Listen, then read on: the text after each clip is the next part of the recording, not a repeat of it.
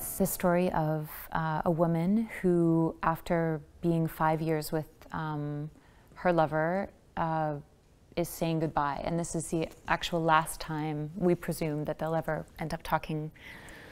And it's a phone conversation, and you only see her side of the conversation. If you know anyone who's had a breakup, or you've had a breakup, this opera is relevant to you. The breakups never changed. They didn't change, for hundreds of years. And the feelings that you feel are still relevant, and it's always moving to see someone grappling with the end of a love story. It's very touching. It's what makes the world go round.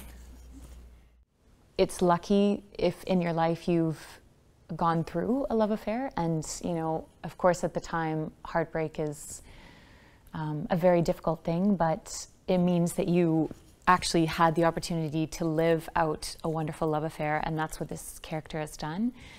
And I felt it was a very realistic depiction of what it is to actually break up with someone, and it sounds like a real downer, and of course it's very emotional, but it's also something I think that many people can relate to, and it's very beautiful to just kind of imagine in your head what this woman went through, and then to see the end of it. It's very moving, actually.